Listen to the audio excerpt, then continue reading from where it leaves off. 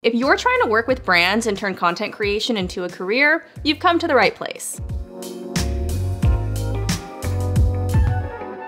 I think I can speak for most content creators when I say that it's a dream to get paid to post content. But working with brands can be a little bit more complex than it seems. You'll need to make sure that your content is aesthetically pleasing and authentic while showcasing the product. This is where I rely on CapCut because there are a ton of tools that make editing for brands a breeze. In this video, I'm gonna share my top tips for creating amazing content that actually converts and keeps the brands coming back for more. But before we get into my hot tips, make sure you're subscribed to CapCut's YouTube channel. You do not wanna miss out on any tutorials. And now let's open the CapCut mobile app and get started. My #1 tip for turning a one-time brand deal into a repeat client is showcasing the product well. Most of the time, you'll need to include a demonstration or a before and after shot. CapCut makes it super easy to create picture-in-picture or split-screen moments to show your product and yourself at the same time. So for this example, I'll start a new project and then add a clip of my hands-only demo. I want this to show up at the bottom of my video as I talk my viewer through the demonstration at the top. So let's just adjust this within the player. Then I'll head into the transform menu to crop it so that it only takes up half of the screen. With a couple more small adjustments within the player, my hands-only demo clip is ready to go. To add the clip of myself talking on top, I'll head into the overlay menu and then select the clip I like from my camera roll. Now this clip is showing up on top of my demo, so I'm just gonna make a few adjustments like I did with the first clip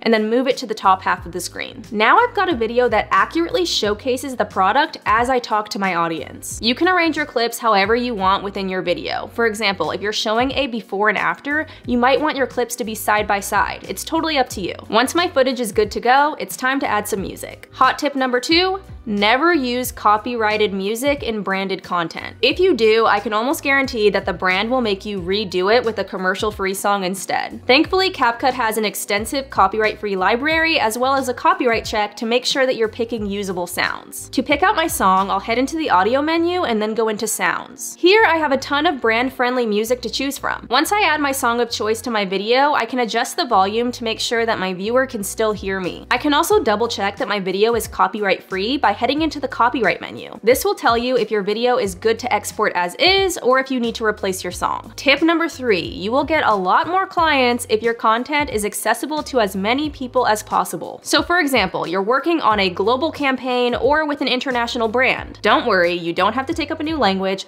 All you have to do is use CapCut's video translator tool. Within the tool, you just need to select which language you're starting with and which language you'd like your video to be in. Let's go with Spanish for this example and then press apply. Now my video's in Spanish and the words are coming directly from my lips. If you'd like to keep your video in English but add captions in a different language, that's possible too and just as easy. Head into the captions menu and then go to advanced options. Here you can select a translated language for your captions. When I pick my language of choice and generate, I have my captions in both English and Spanish. It seriously doesn't get easier than this. My last tip is to make sure that your videos are aesthetically pleasing and free of any clutter or mess. Most products don't look great with a pile of laundry or an old water bottle in the background. It hurts the aesthetic and can lead to your video's engagement being more about your mess than the product, which is a big no-no. But if you've already shot your content and then notice a rogue mess in the background, there's no need to pull out your tripod again. We can fix this in the edit with the AI remove tool. Unfortunately, I filmed this entire tutorial with a messy towel in the background. Highly embarrassing, and we don't have time for a reshoot. So I'm gonna use the brush to select tool and draw over my towel with my finger. It even magnifies the spot you're coloring to help you out. Tap the remove button and voila, I've got a clean background and the brand will never know that I'm kind of a hot mess. Now you've got all of the editing tools to work with brands, make money on social media, and turn followers into customers. I hope this helps you land your dream partnerships and edit them with ease. Any other hot tips for branded content? Drop them down below. Let's help each other out. And if you haven't downloaded the CapCut mobile and desktop apps, you definitely should. Editing doesn't have to be a total struggle. I'll catch you in the next tutorial. Happy creating!